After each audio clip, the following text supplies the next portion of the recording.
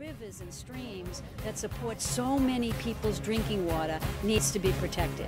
We have to start thinking of water as the precious resource that it is. If you want to protect the environment today, talk to us, adults. But if you want to protect it for the future, you've got to get kids on board. You got to get them involved. This is the National Mayor's Challenge for Water Conservation. We teach them what we need to do today. I know that when they grow up, they'll be able to know what they need to do.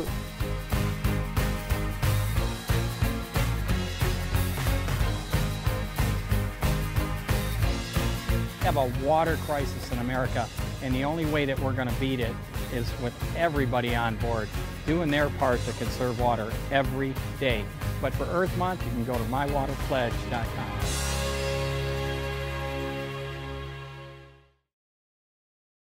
I wanted to share a bit about the program with you and what's going on with the National Mayor's Challenge and why we're here today. So the National Mayor's Challenge for Water Conservation, this is the 10th year that this has been going on. And Wyland started this program 10 years ago with an idea of trying to get people across the country to have a friendly competition and compete with each other to make this possible. So what they've done is they put together a program. It's an annual month-long campaign to promote water quality and water conservation. And up to now, we have mayors from 37 states who are vying to see which city can be the most water-wise. The cities with the highest percentages of residents making pledges during the campaign include, in the past year, Laguna Beach, Florida, Lakeland, Florida, Northport, Florida, Sacramento, California, Dallas, Texas. And overall, there's over 275 pledges made last year, 275,000 pledges made last year to change small behavior, to do little things that make a big difference when they add up, from fixing home leaks to reducing harmful runoff in rivers and streams and local waterways. So the program's run for 10 years. It's relatively simple to do. And let me show you how that's done as a quick screen share here on what we do and how we make it happen. So you should see on your screen the National Mayor's Challenge for Water Conservation landing page. So if you go here, you can see all about information up in the upper right-hand corner. There's a Take the Pledge button. We'll touch on that in a moment. You can see the water that's been saved over the years right here in the center, the gallons of water that have been saved by the pledges that each of you as individuals have made. And a bunch of other information in here. Our sponsors, again, Toyota, our title sponsor, Toro, Hobie, and others who are sponsoring this throughout the years, and local media partners that we have. Again, you can see a bit more about the Water Pledge here on this site. And also you'll notice down here, there's an opportunity for students to work on this with classrooms, and we'll touch on that in a moment, showing you how to do that. Some more information about the Volunteer Water Project, which is a way for cities and individuals to make contributions that give their cities credit for contributing to the water conservation and the National Mayor's Challenge. So we'll also talk on that. So 3 things we're going to follow up on how to make an individual pledge, how to do classroom pledges, and then how to do something outside of this month-long competition to understand what it is that you can do to contribute to your city and the value it brings to you. And again, as we've talked about along the way, Toyota, one of our title sponsors, is giving away this year a 21 Toyota Highlander Hybrid. As you make a donation during this month, during the National Mayor's Challenge, when you take the pledge, you're able to nominate a charity of your choice to be the recipient of this vehicle. And after we go through this process, we evaluate the various charities, the needs, and one of them is ultimately awarded a Toyota for their work, which is fantastic in helping them deliver what they're trying to do. So again, not only is there the grand prize for the organization, the charity, but there's hundreds of other prizes that are given away during the competition. So when you make a pledge, you as an individual can get the potential for any number of these, from Toro products to gift cards from Hobie, to home improvement store and hand soap bottles from other companies. So a lot of small things you can get. We have about 30 daily prizes that we try and give out. And so as you make a pledge, you have an opportunity to get something in addition to saving water, reducing emissions, and helping to save the species around the world and protect biodiversity by reducing trash and other contaminants in waterways. So coming back up to the top of this webpage, mywaterpledge.com is the webpage you want to go to. You can go to this webpage. It's a simple mywaterpledge.com, all one word. And when you get here, you'll see up in this upper right-hand corner is how to take the pledge. So as you can see, you click right there on the how to take the pledge, and it'll take you right away to a city. So if I want to put in a city, let's say Sarasota, Florida. There we go. We start typing it in. It'll pop it up, and I can begin the pledge. And so you get a little overview here of where it is. It tells you the region that you're in. And at any point, you can click begin the pledge. Or if you type the wrong city, you're visiting somewhere else, and you meant to type your home city, you can change your city here and go right back in. So to enter this, you simply click on beginning the pledge. And here's some things you can do at home. Each of these pledges are simple, small items you can do at home that really don't feel like a change. They're just a small incremental change.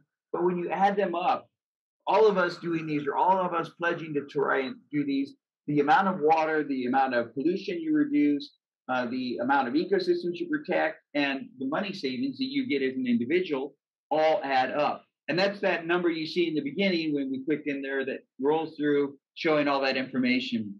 So again, you simply come in here, you look at the options. Let's say I'm going to, I've got a leaky faucet in the kitchen that I've always been annoyed by. And, you know, I am bad. I play soccer. And so I tend to not always wash full loads of clothes, but, you know, I should be better about washing full loads of clothes and dishes. So I'm going to commit to those two in this next year. Or I can just click them all. If I really think I can do all these things, simply hit next. It adds up that pledge, and it takes you to that next screen. With any live demonstration, it always has a pause in it that makes you nervous as it's trying to think through this. Or maybe it's that all of you are out there doing the same thing and making your pledges right now that's slowing the system down. While it's waiting, you simply step through each of these pledges and say, look, you know, I'm going to use reusable shopping bags. I know that a number of stores haven't allowed this in this past year. It's been a crazy year. But as they begin to allow reusable shopping bags, or, you know, as you can bring them in and then repackage your stuff outside, I want to do that this year again. So I'm going to commit to that. And then here's some choices in my yard. So I can put climate appropriate plants. I can turn off sprinklers when it rains, use them on a minimal setting, do a number of things. And so I'm going to set my sprinklers to go on early when it doesn't evaporate too quickly. And here's some choices we can make on just pollutants that end up in the environment and impact local ecosystems. So oftentimes, you know, people won't pick up after their pet, or they don't know how to dispose of pharmaceuticals properly. So you have some choices here on what you can do. And so I've got a dog, and I'm very good about picking up my pet's waste. On occasion, I'll also go through with extra bags and pick up other people's pet waste that they've left behind. So I'm going to go ahead and commit to that. Say yes here. If I have an idea of the charity I'd like, I enter my email in here. And this is, you can opt in and out of having information sent to you. And you can then choose a charity of your choice to pick that could be nominated for this vehicle, and off you go. So I'm not going to complete this because I don't want to create an artificial pledge in here, but that's simply how you do that National Mayor's Challenge. So that's one of the ways to go. So let me go back up to the original site here, and I'll show you some of the other options that we have to do here. So coming back up here to this homepage, I said there's a couple of other things you can do. You can work teachers and kids. We have a teacher version and a classroom version where you can, if you click here, you can visit the student edition. This is, again, geared towards schools and teachers. In addition, the Wyland Foundation has a lot of information about how to do class curricula, facts and information for teachers. So teachers can certainly reach out to us and to the webpage and get information. But you can also take the pledge here as a schoolroom. So it's a class, you can take the pledge as a class activity. You can see a number of things that happen here. And so again, let me just put in a city here and show you how this works. Let's pick Laguna Beach, California this time, and you can begin the pledge. And so again, it's just another way in, but it allows your class to take these activities, and you end up with a very similar screen that we started with. So just wanted to show you that and how that's done. And then finally, during the month, we work very hard on trying to create a focused effort where the mayors are challenging each other's to do water pledge. Here we go. The mayors are challenging each other in order to get a friendly competition to see if they can inspire their residents, inspire their cities to try harder and to continue to work at this. And so we really are focused in the next 30 days on trying to get as many people to take the pledge.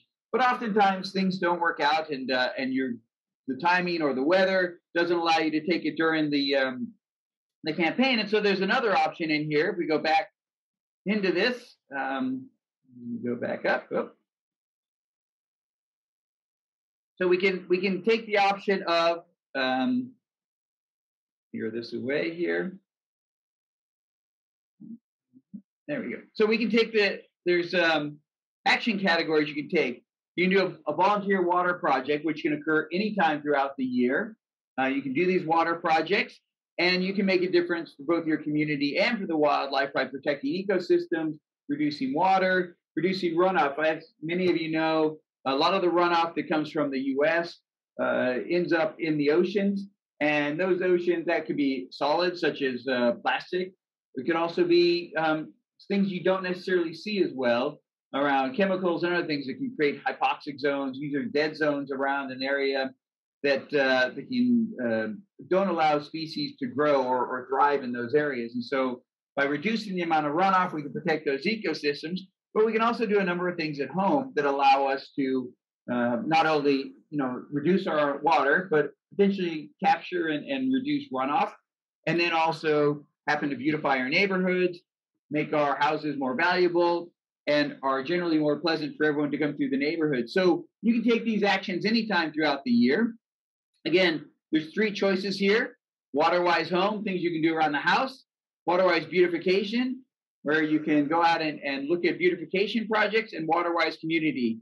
And so you can see, you can join the other participants on there. So if I look at water-wise home, it has 110 participants already active in it, and you can do a particular project. So these are the various actions that you can come up with. You don't have to come up with your own, but if you come up with your own, that's fantastic. We love that too. But you can go in here and do various things, from eating a little less meat because of the animal protein and swapping out with a vegetable protein, or again, fixing leaky faucets, installing low flow shower heads, or other things. Try not to run water while you're brushing your teeth. Again, small, simple things you can do that don't take much. They're either one-time action or a daily action, and off you go. So, for example, if I want to learn more about insulating water pipes, it's got a click here for a little more information on why we can do this, and I can go ahead and select that, log in, and off we go. And my contribution gets added up into the total. Also goes to my city to help my city get credit during the Mayor's Challenge. And so if it doesn't happen, if you do this in May or June of this year, that's okay. It still helps the environment, and it still gives your city credit for next year's Mayor Challenge. So these all benefit everyone. Again, I can do a water-wise beautification project. Again, just showing you the choices online here: planting trees, looking at native plants where possible, permeable pavers, hydrozone your landscaping, mulching the base of your trees to try and keep weed growth down, and also retain water and moisture on the roots, and sharing your project on social media, something we all like to do. So a number of things you can do here. And again, they benefit the environment, they benefit your community, and they benefit the city. So a lot of things going on and a lot of great things you can do. Again, these are beautifications. And here we go. We're looking at volunteer water projects. So again, trying to find things we can do within our cities. Simply saying no to a plastic straw. A number of restaurants and locations have gone to asking for it. But if you know you don't need it, or if you're headed home after you pick up food and you aren't going to use the plastic utensils, plastic straws, always say no. It's a simple thing you can do. You can work on stormwater stenciling, organizing with the city to volunteer with the community and do some stormwater stenciling to remind people that so many of these go straight to the waterways. And the waterways, they carry with them everything that comes down during a flood. So litter removal, again, we often focus on some of the things we can't see in there, but litter removal is one of the most visible things, forms of plastic, and do a lot of harm to ecosystems. We've all seen the pictures of the Great Pacific Garbage Gyre, which is mainly plastic pollution that's been caught in one of the Pacific rotational currents. And we've also seen pictures of animals, turtles with straws in their nose, et cetera. So litter removal is something we can do. And it doesn't matter if you're living in the Rocky Mountains of Colorado or if you're living right along the ocean. Trash or pollution that ends up in that waterway eventually makes its way down to an ocean or to a large body of water. It could be the Great Lakes that you're trying to protect, and they're just as important as our oceans, just as important as the streams and rivers around us. So again, all of these things are really important to look at and do. So that's a quick run through all of this. You know, a little bit about Wyland, who many of you may not know the artist. It's a funny thing that Wyland grew up in Michigan. He was a Detroit boy early on, and so it's when he went out in his early teens to go visit the coast was the first time he'd seen the ocean, and he fell in love with the ocean at that time and has been painting spectacular pictures of the ocean ever since. And so Wyland has a number of studios in Laguna Beach, California, down in Florida, and in Hawaii. And if you've ever seen his work, it is absolutely amazing. He also does a lot of collaboration works. You'll see Wyland's work with other artists who have different styles. And so you see quite a number of things. I encourage you to go out just to look at and enjoy some of the art that's on the web that Wyland works with. So this is the 10th year of the National Mayor's Challenge for water conservation, as I've said. It's a fantastic program, and it continues to grow every year, even during 2020, which was a difficult year with the pandemic and all the other events going on in the world. The Mayor's Challenge continued to thrive and grow, and we're really thankful that you're here with us today. One of the things that Wyland has done, in addition to working on the National Mayor's Challenge, he's also a partner with the UN Environmental Group working on a global water challenge. So they've got, the UN has a global program for action for the protection of marine environment from land-based activity. And Wyland has been a partner with them for a number of years. And so that initiative is something that's ongoing, and we hope to continue to grow. So I encourage you to go out and look at that Sustainable Development Goal, that platform that the UN has. And again, you know, I think the National Mayor's Challenge is something that really helps us, that if we can protect marine environments from land-based material, we can all make a difference with small actions. So I really encourage you to both look at the Wyland program, to take the National Mayor's Challenge pledge, and to look at some of the other programs that are out there, because again, a small change, something that we barely even notice every day, is something that allows us to make a big difference overall when we're done and when we are able to add them all up. So I think it's something that I really encourage everyone to do, and I would say that we should all try and make this happen every day. So with that, I'm going to try and zip back to our video here. So give me a moment as I try and switch with Kenny, my co-host, and see if we can make that happen here shortly. You can't protect one piece of water without protecting all of it, the entire water planet, because everything's connected. Every drop of water is recycled through the water cycle. The water that we drink is the same water that the dinosaurs drank. We don't get one drop more or less. So we're beginning to poison the very thing that is the essence of all life. I thought there was a lot of oceans. There's one ocean. And if you want to protect our ocean, you have to think about protecting our freshwater habitats, all of them. The lakes, the rivers, the streams, the ponds, the wetlands, all of it. It's all connected. I believe water is the most important issue of our day, of this century.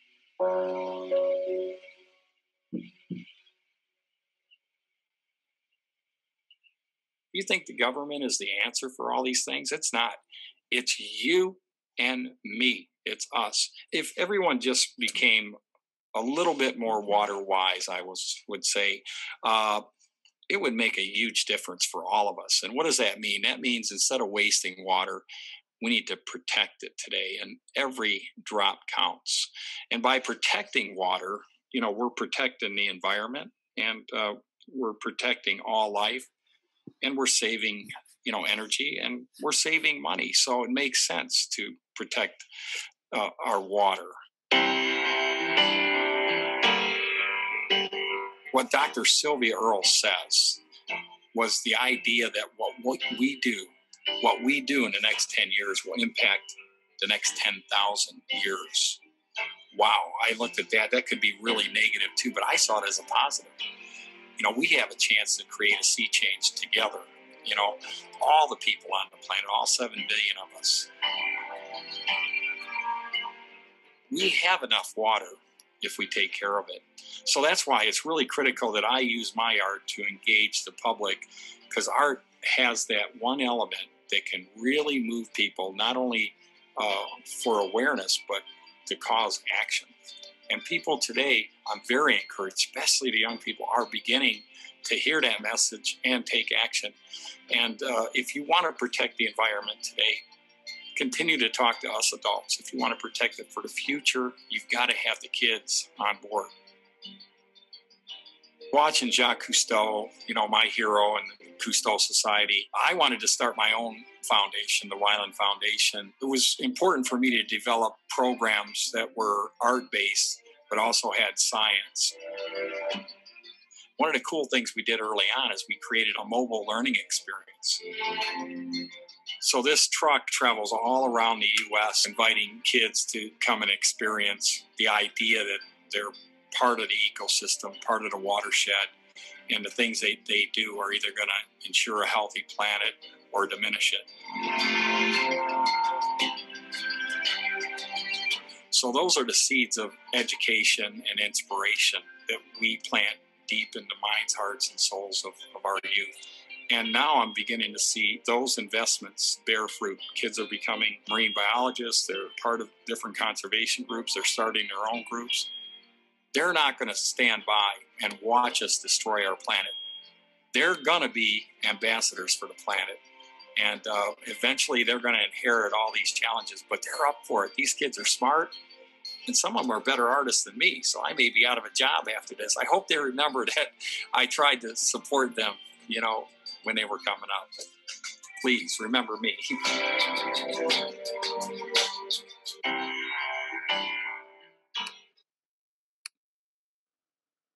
That was Wyland, the artist, who has been an inspiration for generations, and we hope will be an inspiration for generations to come. So we're at the end of our event here in Sarasota, Florida. You can see they're wrapping up there, and the mural. Wyland, as I said, will finish that mural off, but it's a little drier there. But we really want to thank all of you for attending today. We want to thank our sponsors, Toyota, Toro, Hobie, and the others who have all contributed to this. And most importantly, we want you to take that simple action, to take the pledge today, to go to mywaterpledge.com, take the pledge today. And again, if you can't do it now and you need to do it later, we've got a community program you can do year round. We also have the classroom programs and materials for teachers. As you just saw in the video, there's a mobile learning center, a Wyland 1,000 square foot mobile learning center that can go from school to school. And we encourage you to reach out to the foundation and see if it's going to be in your area, if you can schedule it to be in your area. A number of ways to do it, but most importantly is to take that pledge, to do our part to reduce water consumption, to try and protect ecosystems around us, to try and protect species around us, and to do our part to make this place a better world. Thank you all for joining us today, and thank Wyland for his painting that he's done in Sarasota, Florida. We hope that you're able to join the Wyland Foundation moving forward and continue to work with us, and we look forward to a great challenge this year and your contribution to that. So thank you, and good luck. We'll see you again soon. Thank you, everyone.